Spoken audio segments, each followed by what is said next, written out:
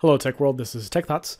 In this short video, we'll be discussing how to create a Nano Server image. And once we've got that image set up and finalized, we'll go ahead and attach it to a Hyper-V VM, get that spun up, and just cover some really basic initial steps for firing up a Nano Server for the first time. As always, if you prefer written documentation, you can find the corresponding article for this video on the TechThoughts.info blog, which contains a lot more detail surrounding Nano Server image creation. So go ahead and check it out in the description below. Let's go ahead and get started. There's really only two things that you're going to need to fire up your first Nano Server image.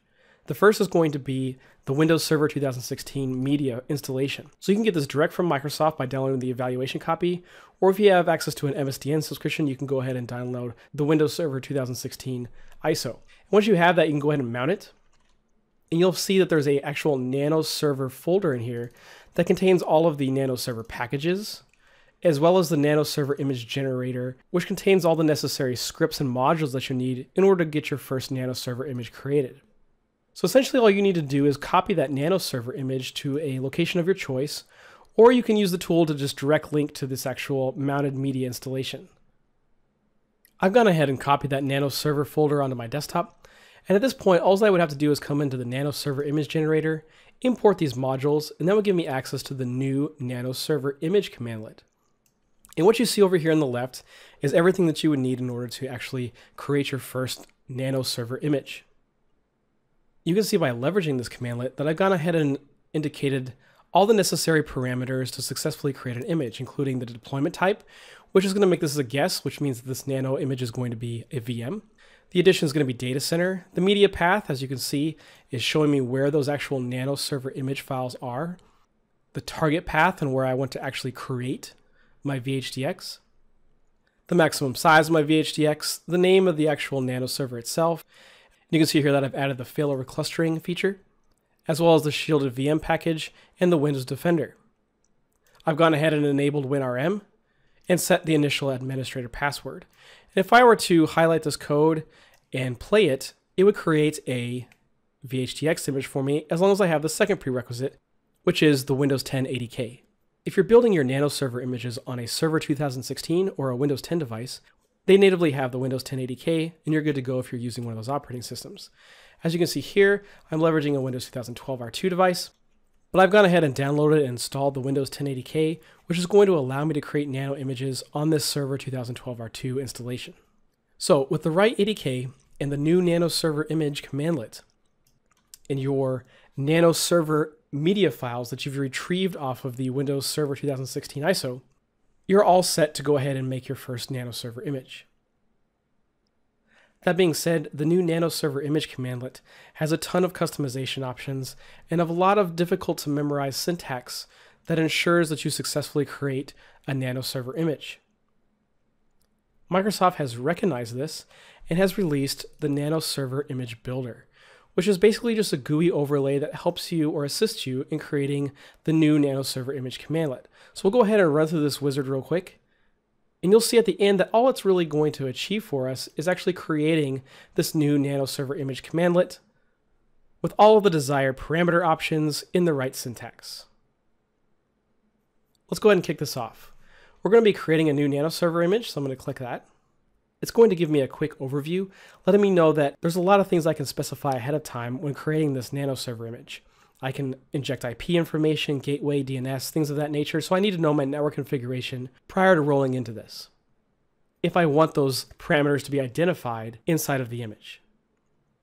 I need to have access to those Nano Server files that we got off of the Windows Server 2016 ISO.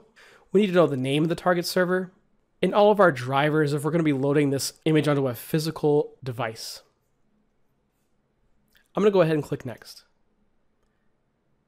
So the first question it's going to ask us is the location of those Nano Server files that you got off your Windows Server 2016 ISO. I'm going to go ahead and browse, and I have those located on my desktop under the Nano Server. You need to make sure that you select the parent folder that contains the Nano Server folder, as if you click the actual Nano Server folder itself, you'll see that you'll get an error. So I'm going to click that parent folder, and it will identify that that Nano Server folder that we copied off the ISO is located as a subfolder within that. I'll go ahead and click Next. Go ahead and agree to the license terms and click Next. Now this is a very important decision that you have to make here between, are you creating this as a guest image for a VM, or are you going to be loading this onto a physical chassis? For this demonstration, we're going to be loading it into a Hyper-V VM. So the appropriate one here for me is virtual machine image. I'm going to go ahead and specify the output file for that now.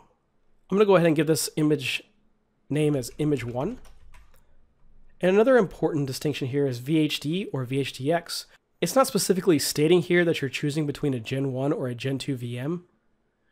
But that's essentially what you're doing by locking in a VHD or vhdx format. If I want a Gen 1 Nano device, I'm going to be selecting VHD. And if I want a Gen 2 Nano device, I'm going to be selecting vhdx. Since I want Gen 2, I'll select vhdx and click Save.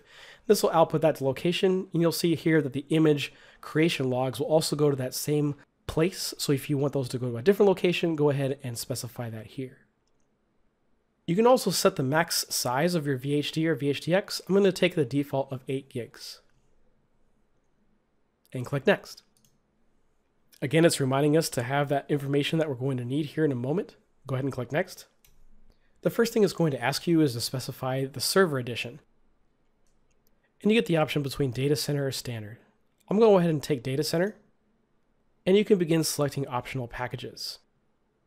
The packages are going to serve as the roles and features, which is going to set the capabilities of this Nano device that you're creating.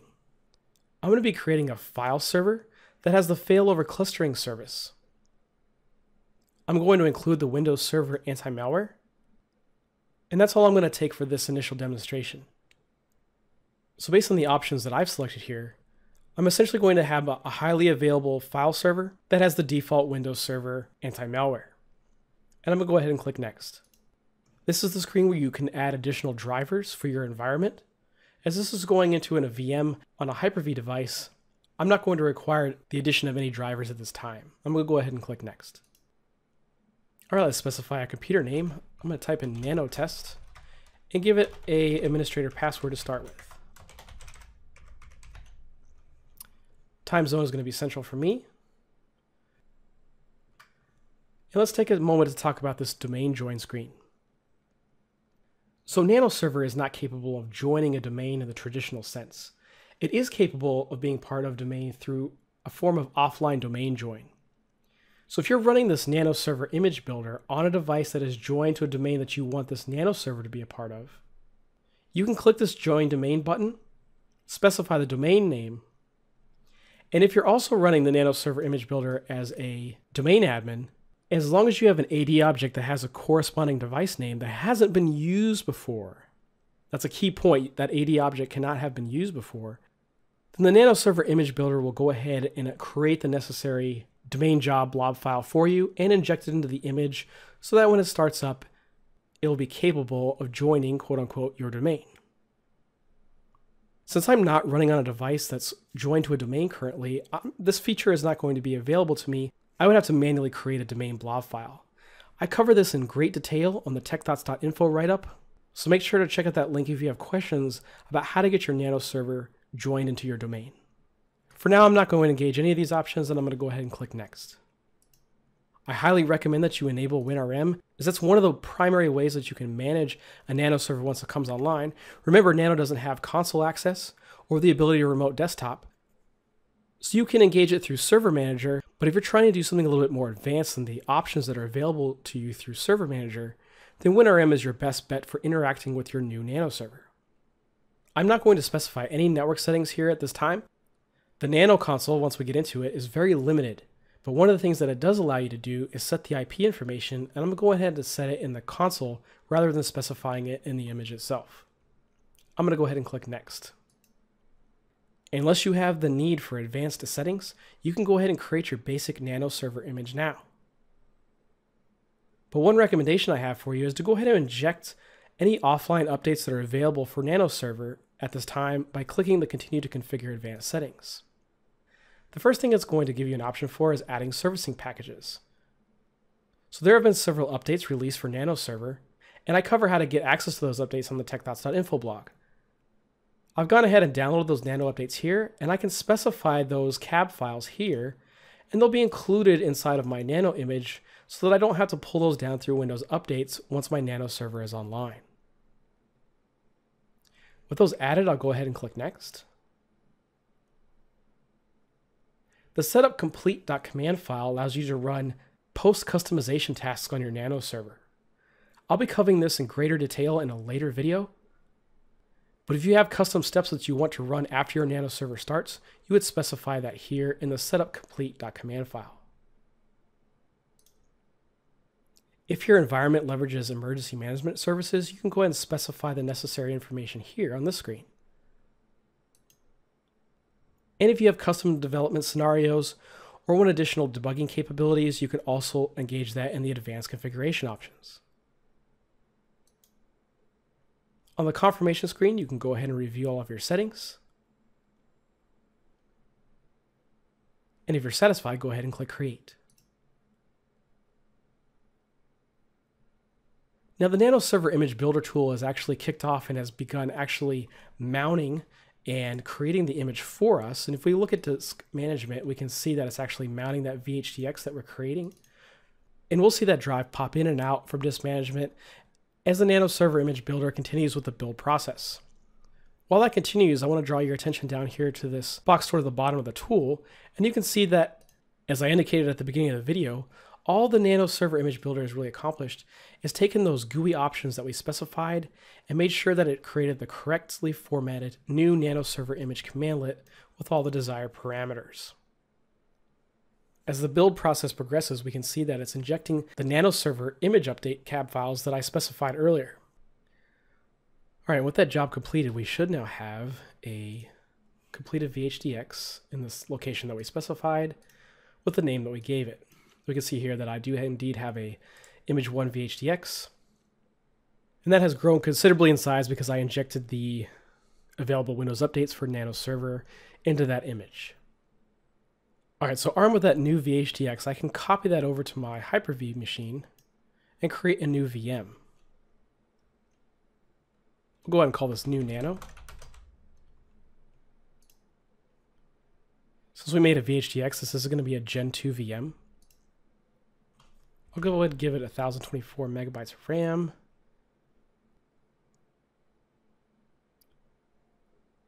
Instead of creating a virtual hard disk, I'll go ahead and use an existing virtual hard disk since we have that Nano image.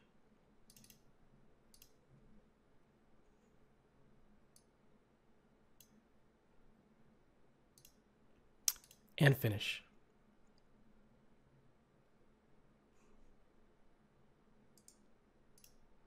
All right, let's go ahead and connect to this new Nano device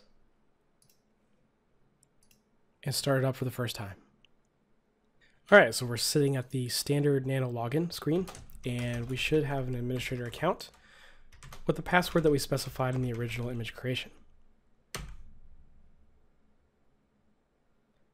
Okay, so as Microsoft has discussed on numerous occasions, Nano Server is expected to be managed remotely, and the console access has very limited feature set. You can see here that we only have 4 options. We can specify some basic networking. We can adjust the inbound and outbound firewall rules. We can also configure WinRM for management. Since I didn't specify networking in my original image, I'll go ahead and set that up now by highlighting the networking option, clicking enter, and it identifies the adapter that I have available. I'll click enter. And we can see here that I currently have a DHCP address. And by clicking F11, I can set the IPv4 settings statically. By clicking F11, I can go ahead and toggle with F4, the DHCP option, and this gives me the ability to set a static IP for whatever is appropriate for my network. I hope you found this video on Nano Server image creation very useful. And don't forget to check for additional details on this topic on the TechThoughts.info blog.